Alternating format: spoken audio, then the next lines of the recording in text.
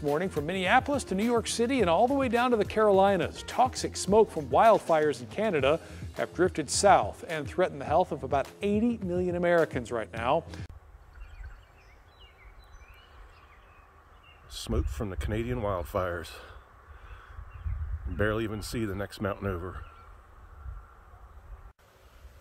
If you look close, you can see some wisps of smoke blowing over the field here.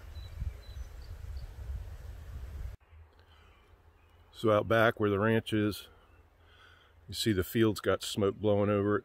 It's really hazy. Not only can you see it, you can smell it. If you're familiar with fighting wood fires, forest fires, brush fire, that's what it smells like. So you can see it, smell it, and it's not healthy being out here for an extended period of time because you have no